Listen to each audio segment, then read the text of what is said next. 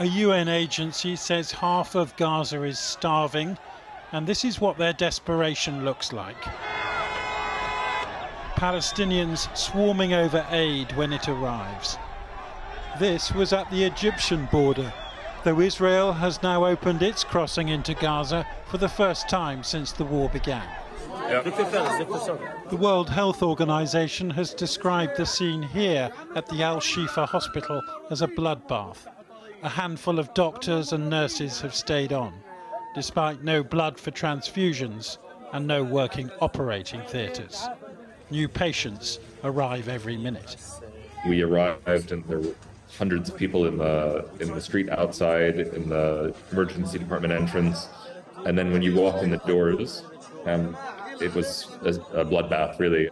Wherever we go in Gaza, people tell us that they're hungry and that they're thirsty. Even people I met yesterday with serious injuries didn't ask for pain relief, they asked for water. Everybody was making a hand sign to me saying that they wanted water. Yet in Israel, it is the shooting of 3 of their own hostages by mistake which is fueling the biggest anti-war protests so far. One of those hostages was buried today. Alongside Israel's disbelief that it could shoot its own people is the impatience of Western governments, who are making it clear that enough is enough.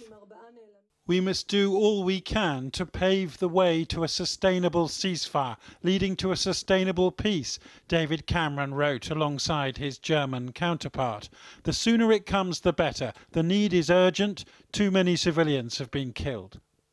But France's foreign minister has gone much further. She called for a ceasefire now to free 130 remaining hostages, to allow in more aid. Irresponsible call for a ceasefire. Though her Israeli host told her such a truce would be irresponsible, a gift to the survival of Hamas. And Benjamin Netanyahu is not budging either. Extremists inside his cabinet help keep him in power.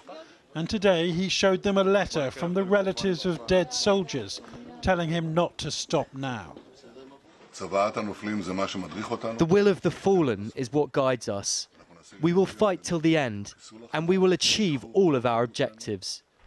If that's true, it will be at the expense of over 2 million Palestinians.